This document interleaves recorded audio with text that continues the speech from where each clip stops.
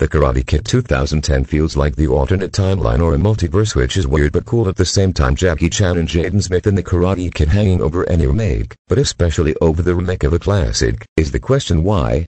Sometimes that syllable is muttered with a shrug of resignation, The Wicker Man with Nick Cage. Why? Sometimes it's bellowed to the uncaring heavens in agony, Last Tango in Paris with Tom Cruise and Katie Holmes. The notion of remaking The Karate Kid, Sony Pictures, elicits a why? A mid-level outrage. The '84 original, in which Noriyuki Pat Morita coaches bullied teenager Ralph Macchio to victory in the Karate Championship, may have seemed like a standard-issue inspirational sports picture at the time, but, as with another box office hit of the same year, The Terminator, a generation of remove reveals what a well-crafted movie it actually was. Rewatched today, the original Kid, directed by Rocky's John G. Avildsen, feels smart and fresh, with a wealth of small character details and a leisurely middle section that explores the boy's developing respect for his teacher. The first job of the new Karate Kid, then, was to not defile the spirit of the original. At that task this version succeeds almost too well. The script, by Christopher Murphy, reproduces the story of the earlier film beat for beat, and, at times, line for line.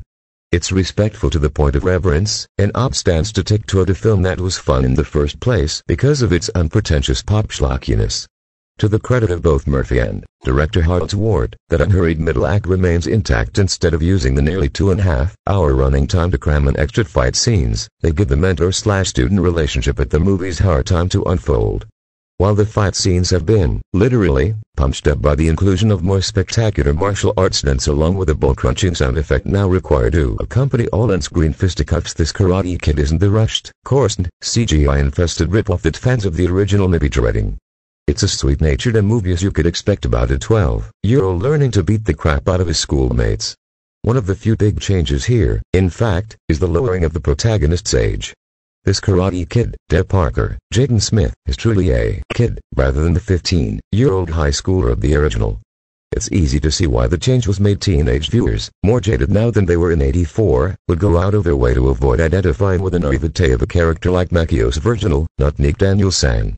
Youthening the hero is also a way to draw younger kids and families into the film's target demographic. It would be hard to sell a teen movie without at least a little sex, but Deb Parker can have a PG-rated romance that culminates in a chaste peck. The problem is that rethinking Darren as oppressors his preteens places the audience in the uncomfortable position of rooting for harm to be visited on children, most notably on a true big-faced bully named Chen Wang Zhenwei, who pounds Bear to a pulp on the playground in an early scene. Advertisement. The second big change this kid makes is to swap sequel for China. Where the original had Macchio and his single mother moving from New Jersey to Los Angeles, the opening credits of the remake showed her and his single mother, a terribly funny Taraji P. Henson, relocating from Detroit to Beijing, where the movie was filmed on location, after her auto industry job forces her to change continents. Dare is miserable in their new life. He has no friends, can't speak a word of Chinese, and can't seem to turn a corner without being waylaid by Cheng and his glowering minions. The one bright spot is his crush on a cute violin prodigy, Mei Ying, Han Wen, but her parents are none too happy about her blowing off practice time to hit the gaming arcade with an American boy. Advertisement. One afternoon after school, Dare is cornered by Cheng and his toughs in an alley. They're about to give him the wailing of a lifetime when Dare sees his building's taciturn handyman, Mr. Han, Jackie Chan, enter the fray and, using some tricky comic kung fu, defeat the boys without directly laying a hand on any of them. Rather, he uses them as props to beat up each other. Han isn't forthcoming about the origin and extent of his martial arts prowess, but gradually he lets himself get talked into training Bear for a kung fu tournament that will also be attended by Cheng and company. Calling this movie The Karate Kid, as if all martial arts were interchangeable, seems like a transparent grab for brand recognition, since the only sport we see practiced is kung fu. The distinction is lost on me, but will obviously mean a lot to the film's global audience. Advertisement. While The Karate Kid lacks in originality, it makes up for an execution well, maybe not quite, but there are many pleasures along the way, including a satisfying running joke about Dre's refusal to hang up his jacket when he gets home from school.